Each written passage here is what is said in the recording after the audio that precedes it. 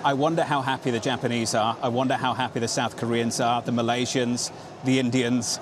I go through it one by one. In the FX market, as you know, Kristalina, we've got a record low for the rupee. The Malaysians have had to intervene in the FX market. The Japanese, the South Koreans are threatening to.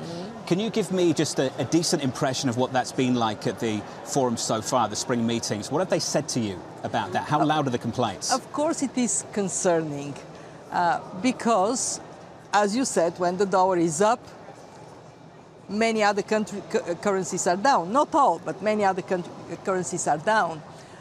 And what that leads to is concern about how long that may last. So that's what I hear from countries. How long would the Fed be stuck with higher interest rates? And when they start easing, can we expect that this would take the interest rates in the United States down a little faster? And the answer to these two questions is not an easy one. On the interest rates, the Fed is doing the right thing. They're watchful. Keep your eye on the ball. And at this point, the ball is bouncing up and down, and the Fed is not yet prepared, and rightly so, to cut. We still remain optimistic that within this year, conditions in the United States would allow the Fed to start cutting. For how fast, I don't think that we should gear up for rapid decline in interest rates. Can I jump in and ask you what you think the source of that optimism is? What's behind that? What leads you to believe that those interest rate cuts are coming? Well, what we're seeing is the economy is indeed slightly overheated, but part of it comes from the fiscal stance of the United States. So there is room to cool a bit the economy just by being more watchful, and it would help the United States overall because, as we know, deficit has gone up to 7%.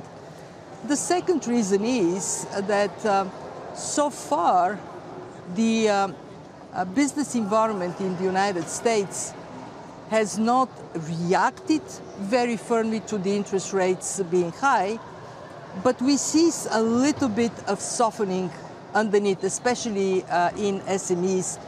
And that tells us that high interest rates ultimately bite. Can I tease that out just a little bit more? Are you effectively saying to us that the US exceptionalism that so many people are talking about is ultimately unsustainable?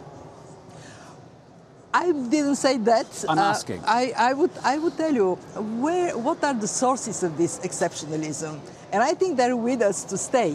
One is very deep capital markets. People are coming here not only because they can generate more income with high interest rates, they're coming here because the economy is very vibrant and capital markets are deep.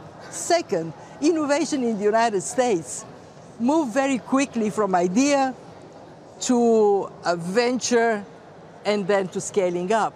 And three, the US is tapping into a very vibrant labor force right next door. What in the eyes of many people is a problem, and I admit there are elements of this flow of people that is concerning, is actually feeding into the labor market of the United States in a way that keeps wages lower than in some other countries and keeps the ability of businesses to grow basically unlimited.